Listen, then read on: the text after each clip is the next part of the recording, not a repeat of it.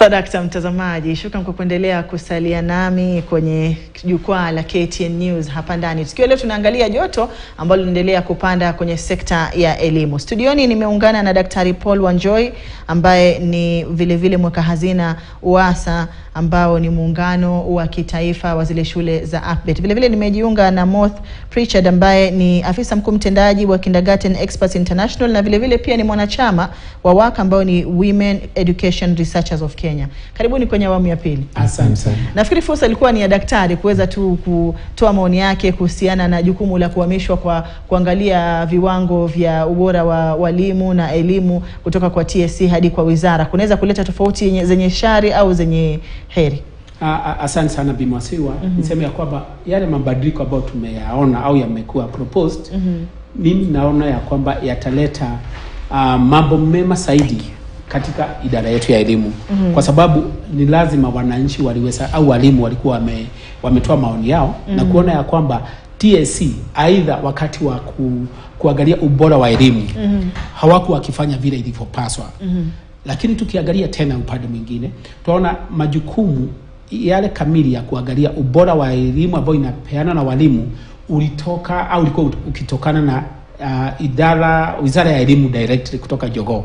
Ukienda katika tuseme kwa mfano county ya Nairobi, wale ambao wanaangalia ubora wa elimu ambao inatolewa kwa wanafunzi wetu wanatoka katika Ministry of Education. Lakini kwa ajili ya kuangalia kama mtu anafuatilia mambo ambayo alifunzwa college ili aweze kutekeleza majukumu yake kama walimu, ndio tunasikia kulikuwa na wale maafisa wa curriculum ambao walikuwa pale mashinani kabisa. Lakini sasa tunaona kwa sababu serikali imepanga mambo na nafahamu ya kwamba wale wote ambao wametoka TSC pengine watapata mafunzo kiasi ili waweze kuwa ndio watakaoendelea na haya mambo. Lakini hilo halitakuwa suluhu kubwa. Kwa sababu hata hapo awali hawakuwa wa kutosha. Walimu ni wengi kuliko wale watakaokuwa wakiwaelekeza. Kwa hivyo kile mimi ningeomba ni kwamba serikali yetu iweze kuinvest more kwa elimu ili kama hata maafisa haijalishi kama wako TSC au wako Joto, lakini tuwe na maafisa wa kutosha, kwa sababu kama ofisa mmoja wa quality assurance and standards ndiye pengine amepewa sub county moja, tuseme kwa mfano ya Embakasi na Nairobi, na ni eneo kubwa kabisa. Hiyo haitawezekana. Lazima apate pengine wasaidizi kama 1 au 5 ili ubora wa elimu yetu na utekelezaji wa kazi ya elimu ya walimu iwe ile ambayo iko katika kiwango ambacho kinahitajika. Alafu tuseme ya kwamba tukiangalia yale maswala tulikuwa tumetaja pale awali ya mambo ya CBC. Kwa sasa tunahitaji uangalifu au uangalizi zaidi mara 10 kwa sababu yale masomo yako ya CBC sio kama yale ya 844. Kwa hivyo walimu wanahitaji kuwa wanaangaliwa na wanasaidiwa mara kwa mara, kwa sababu hili ni jambo au huu ni mtaala ambao unahitaji mwanafunzi afanye kwa mikono yake. Na nikichangia kitu kidogo hapa pia, tungetaka wanafunzi wetu watakapohitimu kutoka grade ya 6 kwenda junior secondary wawe na umaarufu ili wajue ya kwamba wanapoenda grade ya 7, that is the junior secondary, wako na mambo ambayo watajifunza na yale mambo yatawasaidia katika senior secondary. Kwa sababu naona pia umri huu sio kama ule umri wa kitambo katika form 2 ambapo wanafunzi walikuwa wakijua nitafanya somo hili na hili mpaka kidato cha 4. Hawa lazima walimu wawe wakiwaelekeza vyema. Na kama sasa naona kuna festivals za nyimbo zikiendelea. Ukiwaangalia wanafunzi ambao wamechukua hatua kupendelea nyimbo, huwezi kulinganisha CBC na 844. Na najua kwamba kwa sababu hata saa hii inaendelea. Wale ambao walishuhudia shule za msingi na chekechea na waliganisha sasa na shule za upili.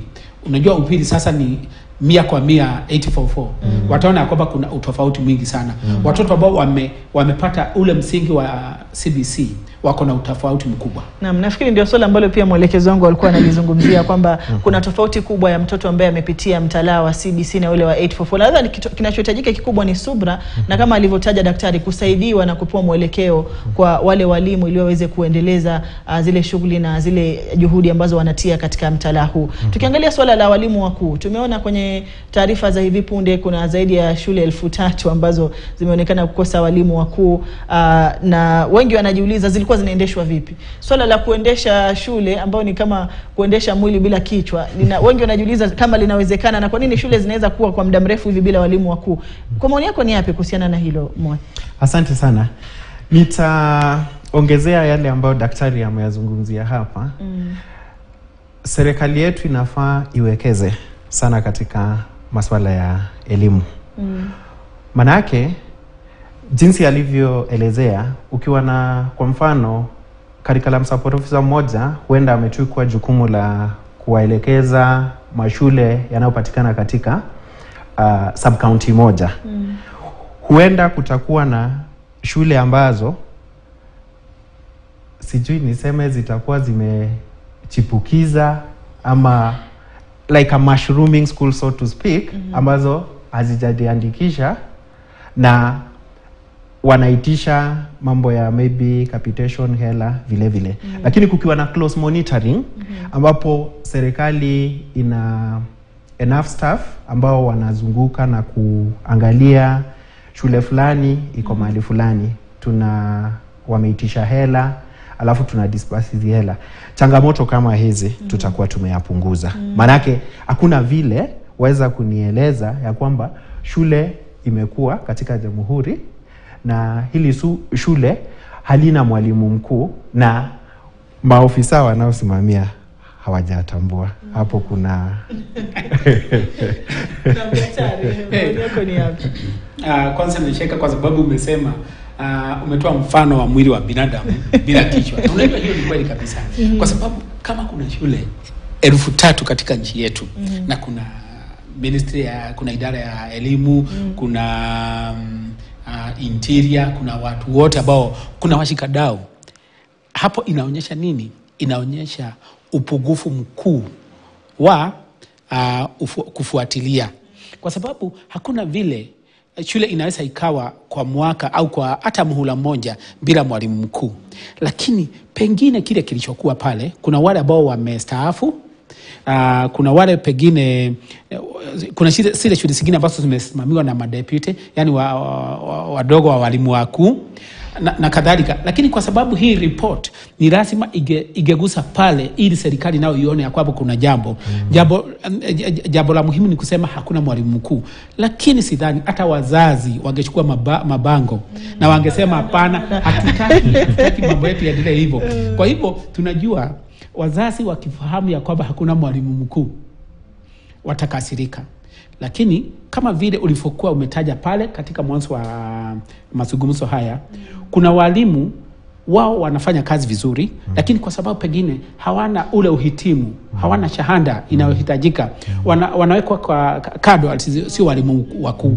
Kuna wale wengi ambao wako katika zile shule wamehitimu kama walimu, lakini kwa sababu pengine hawana degree inayotakikana, data ikichukuliwa inaonekana ya kwamba hapa hakuna mwalimu mkuu, lakini yuko. Kwa hivyo kile hapa tungesema ni hapa ningetaka kutetea walimu kiasi. Kama mwalimu amefanya kazi ya ualimu kwa zaidi ya miaka 20, ukienda katika nchi zingine kama Umarekani, kuna ile inaitwa adult accreditation. Unapata degree kabisa kwa sababu wewe utafaulu kuliko hata yule ambaye anahitimu kutoka chuo kikuu. Huyo mwalimu amesoea kabisa, ako na experience. Na tunapoweka huyo mwalimu kando, basi nchi ndio inayoumia. Kwa sababu tukiangalia na hapa walimu ambao wako umri mchanga, waniwie radhi, hawezi wakariganishwa na walimu ambao walihitimu pale awali. Wengi wao wanahitaji kuelekezwa kwa mambo mengi. Unaenda shuleni unapata ya kwamba ile hali ya ujana imewajaa sana. Lakini mwalimu ambaye pengine amekaa kwa hii kazi kwa miaka mingi, kama amekuwa pengine mdogo wa mwalimu mkuu, angepewa hilo jukumu tu aendelee. Yes. Naam, asante daktari, nafikiri umeibua hoja muhimu na nitakuwa nazipokeza kwa moth, kwa sababu pia kuna swala ambalo limeibuka la walimu wakuu kuonekana kama kulengwa katika vile baadhi ya mabadiliko haya, na kukiwa kuna ile hoja ya kuondoa walimu wakuu ambao hawana degree kwenye nyadhifa zile za walimu mkuu. Na swala lilolitaja daktari la walimu wadogo ambao wana degree wametoka vioni, pia ukiuliza tu walimu wanaofanya kazi wenye umri huo wanakuambia kuna maneno pale kwenye kile chumba cha staff room, kwa sababu wale wanahisi kwani degree ni nini, sisi ni walimu ambao tuna uzoefu. Hili swala la walimu ambao wapo kwenye nyadhifa za uongozi lakini wanasemekana kutokuwa na vibali vya kuweza kuendesha afisi zile, unalichukulia vipi? Tuangalie uzoefu, tuangalie makaratasi. Shukran. Nitachangia hivi. Mzee akiketi chini, yale mambo ambayo anayatazama mwana mdogo aliyezaliwa juzi hawezi kuyaona. Huyu mwalimu mkuu anaweza kuwa amekosa vile vyeti vinavyohitajika, lakini ako na uzoefu na umaarufu wa utendakazi. Ukizingatia CBC huwa tunasema tunaangalia mambo manne. Tunaangalia ujuzi, tunaangalia knowledge, alafu tunaangalia skill. Skill is the ujuzi, alafu tunaangalia values na attitude. Mtu anaweza kuwa akona vyeti, amehitimu, ameajiriwa, lakini haelewi jinsi mambo ya kuendesha shule yanaelekeza. Manake ukiangalia katika uwanja wa elimu, uwezi toka tu niseme katika training ama college na uje ukapokezwa jukumu la kuwa head teacher. Utaanza kuwa mwalimu wa kawaida, alafu upandishwe cheo uwe HOD, alafu uende senior teacher, alafu uwe deputy, ndio ufike kwa head teacher ama principal. Sasa kulingana nami na maoni yangu jinsi nilivyo, hii mambo ya vyeti ni sawa mtu kuhitimu, lakini lisiwe ndio limepewa kipaumbele ya kuchagua nani ambaye anashika ushukani katika shule. Na nafikiri pia kunahitajika kuwa na mazungumzo kati ya walimu hao wadogo ambao wana vyeti vya degree na walimu ambao wana uzoefu, waweze pia kuwa na ile heshima, kwa sababu utapata labda walimu wadogo wanawadharau wale walio pale kwenye afisi ambao hawana vile vyeti vya degree lakini wana uzoefu, na wale wenye uzoefu nao wanahisi hawa wengine hawana wanalojua isipokuwa vile vyeti. Nafikiri pia hilo linahitajika kuhakikisha kwamba kutakuwa na uwiano mzuri pale afisini wanapoendeleza kuwafundisha wanafunzi. Tukiangalia swala la utahiniwa wa wanafunzi wa CBC, awali tukianza mtaala kulikuwa na hiyo hoja kwamba kutakuwa na kutahiniwa kwa wanafunzi hawa, na ndio jambo ambalo ni tofauti zaidi kushinda ukilinganisha na mtaala ule wa 844. Lakini kumeibuka swala hivi karibuni kwamba serikali huenda ikaleta kutahiniwa kwa wanafunzi wa mtaala wa CBC. Kama mtaalamu, unahisi tofauti hii inaletwa na nini? Ni kipi ambacho kimebadilisha hoja hii kuwepo katika kuweza kutahiniwa kwa wanafunzi? Asante sana Bimasiwa. Niseme ya kwamba hakuna utofauti na vile tulivyoanza mtaala wa CBC.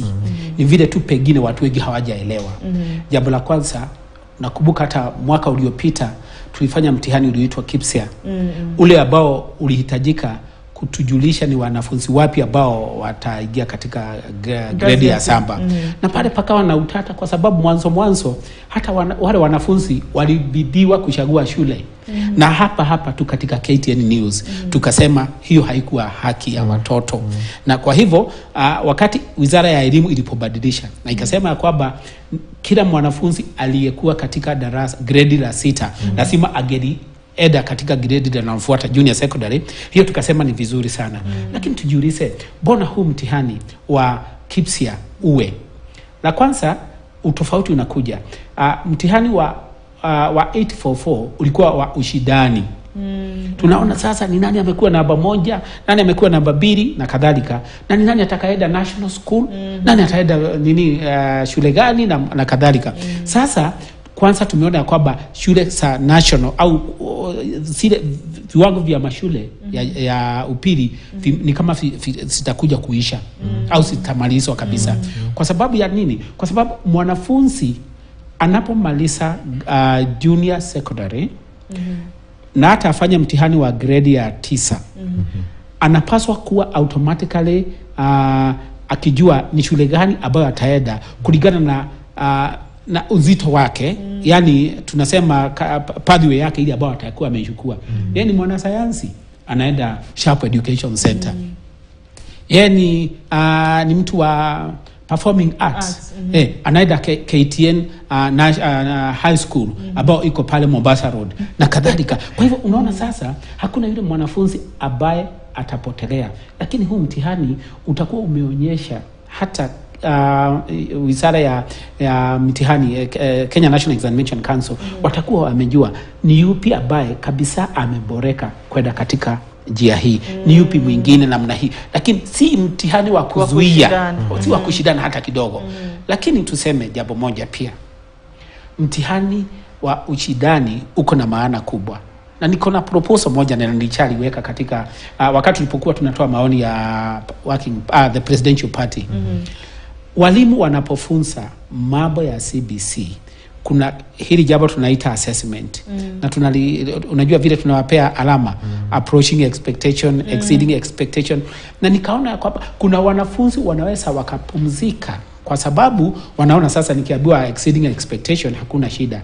Mimi kwa maoni yangu ni tuseme we unafunza Kiswahili.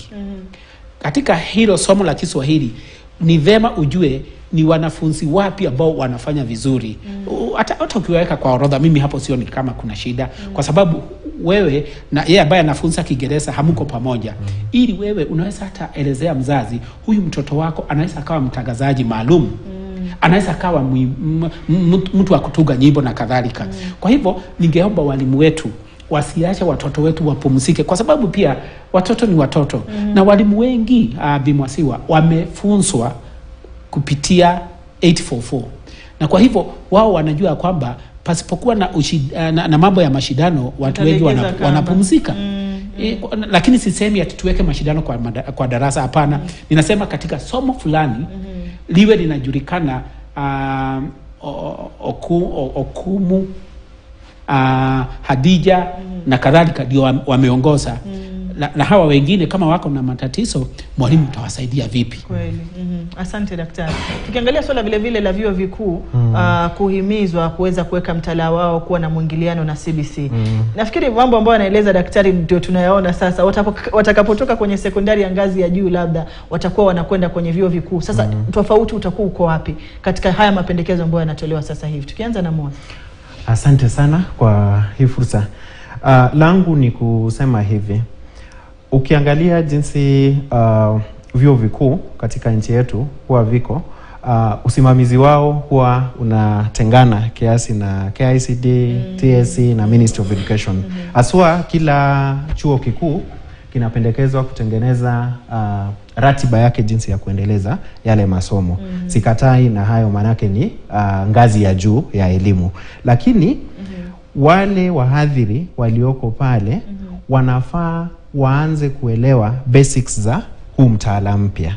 Ndiposa wanapochangia na kuunda masomo ambayo wale wanafunzi watakapohitimu kutoka katika grade ya 12 wanapojipanga kujiunga navyo, wawe na jinsi ya kuwapokea, na serikali pamoja na wasimamizi wa hivi vyuo vikuu wawe wameweka mikakati. Manake ukiangalia CBC katika senior secondary school ambayo ni kati ya grade ya 10 hadi 12, wanafunzi wata specialize katika viwango vitatu. Kiwango cha kwanza ni kiwango cha arts and sports sciences, ambapo masomo ambayo watafanya pale itakuwa performing art na creative art na sports yenye tabeba mambo ya gym, physical fitness. Alafu katika kitengo cha pili ni kitengo cha social sciences ambayo inabeba humanities and business studies. Alafu hatimaye kitengo cha tatu ambayo ni kitengo cha STEM. STEM ni acronym inayosimamia science, technology, engineering and mathematics. Wale wanafunzi ambao wataingia katika huu mkondo wa STEM wata specialize katika vitengo vinne, ambapo ni pure sciences, applied sciences, technical engineering, alafu CTS, career and technical studies. So vyuo vikuu vinafaa wale ambao wanajua watapokea wa CTS, niseme kwa STEM, waanze kuweka mikakati. Manake baada ya kuhitimu mwanafunzi atatarajiwa field yake ya kazi itakuwa imejitenga pale. So waanze kufanya mikakati, isije ikawa kama hii ya JSS. Manake mimi naona kulikuwa na hitilafu. Mbona kumekuwa na hitilafu? Serikali ilikuwa inapanga shule za upili kuwapokea, lakini ikaja ikafika wakabadili ikawa katika shule za msingi. Sasa wako labda tumpatie daktari nafasi kwa sababu ya muda aweze kupeana maoni yake ndio tuweze kutamatisha kipindi. Shukrani. Kwanza shukrani sana Bi Masiwa kwa kutupa hii fursa katika hiki kipindi. Na niseme ya kwamba amegusia jambo na pia lilitaja pale awali. Ni vema nchi au washikadau wote wa elimu tuangazie mambo ambayo yako mbele na sasa hivi, kwa sababu tunajua hawa wanafunzi wakimaliza junior secondary wanakwenda senior. Lazima tuangalie kila kitu kiko kutoka junior university yako namna gani, ili yale yaliyotupata wakati wa junior secondary yasitupate tena katika nchi, kwa sababu tunaweza fanya mambo ambayo hata Mungu hataweza kutusahau tena katika nchi yetu. Naam, asante. Nafikiri mmetufungua macho hata sisi wengine kuweza kuelewa zaidi mambo yatakuwa yanakwenda vipi, na utakuwa nafikiri pia vyuo vikuu vinafaa kujipanga kama mlivyotaja, kuweza kujiweka kwenye nafasi ambayo aidha watakuwa wanaangalia masuala ya sayansi, wanaangalia masuala ya arts na masuala mengine kama hayo, kuwapokea wale wanafunzi ambao watakuwa wamebobea kwenye hizi ngazi mbili za sekondari na sasa wapo tayari kuingia kwenye taasisi za elimu ya juu. Asanteni sana. Nimekuwa nimejiunga mtazamaji na Moth Pritchard ambaye ni afisa mkuu mtendaji wa Kindergarten Experts International, na vile vile pia ni mwanachama wa WARC ambayo ni Women Education Researchers of Kenya. Asante sana kwa kuja. Vile vile pia alikuwa nimeungana na Daktari Paul Wanjohi ambaye ni mweka hazina wa UASA ambayo vile vile ni muungano wa kitaifa wa zile shule za APET. Asante sana kwa kuja. Na mtazamaji, na sina budi kutamatishia hapo mazungumzo yangu ya leo kwenye jukwaa kwa sababu ya muda. Nitakuwa nampisha mwenzangu Ali Manzu ndani ya muda usiokuwa mrefu aweze kukujuza yaliyoibuka na kugonga vichwa vya habari kwenye taarifa zetu za KTN leo hapo mwendo wa saa 1. Nimekuwa kwa Hadi ya Mwasiwa akiridhia Maulana. Kesho pia ni siku.